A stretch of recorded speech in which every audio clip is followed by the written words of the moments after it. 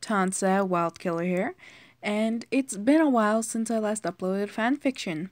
So, from the comment from one of the other fanfictions that I finished, I asked what you wanted me to read, and Marie commented her story down below. So I'm taking a look at it. The story is called Operation Zanvis by Marie the Derby Reader. And it has 181 reads, 4 votes, and 9 parts so far.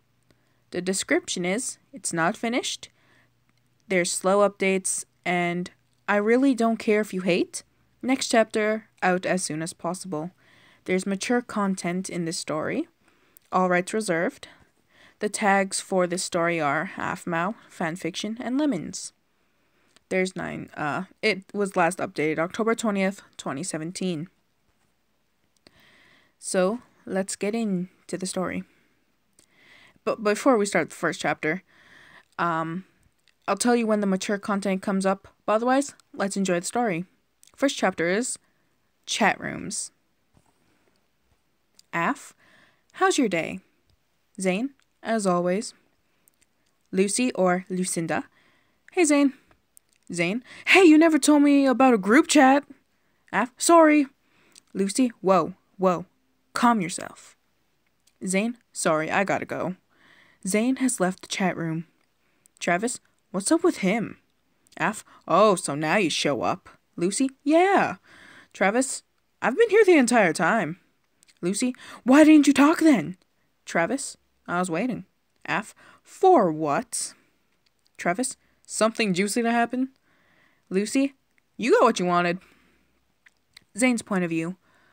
Why would I do something like that? Always calling me to attention. I thought, drifting off to sleep, listening to my favorite song.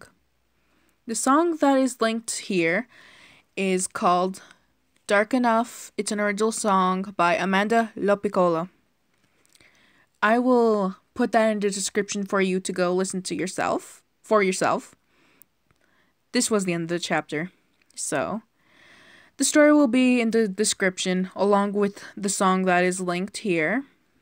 And the author note is, the italics are thoughts, bold is log text or author's notes, and underline is lemon warning. The little star means prospective swap.